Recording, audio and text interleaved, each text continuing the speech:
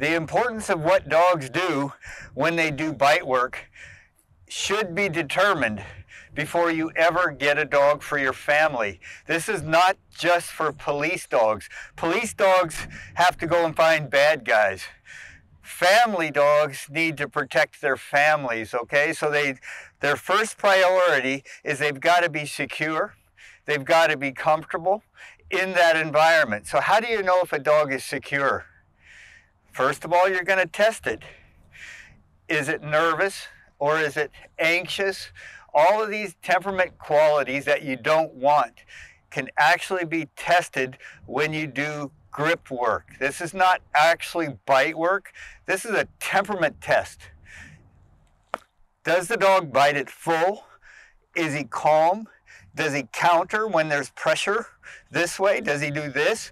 All of these things actually matter when you're looking for a dog to live with your family. If you don't do this, how are you really going to know, did you get the right dog or not? So this is actually a temperament test. It's not done just for defense work. Defense work is where you stress the dog and make the dog have to defend itself. This is used for on and off. When it's time to be on, when it's time to be off can be determined this way by how they grip. And so this is why they're all made in different levels for different stages of the dog's bite work, okay? How it bites this, usually this is for a puppy.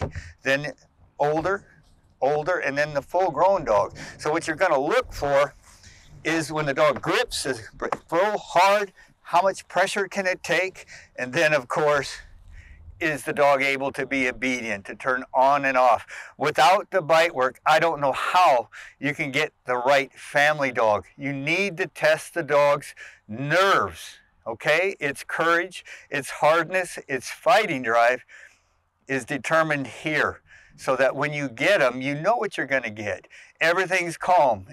Dog's calm. If there's anything strange out there, the dog needs to tell you, and you need to be able to trust the dog. This is the way you know how to trust your dog, is evaluating grips.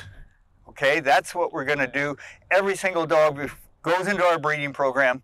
It's got to pass these tests because this is genetic.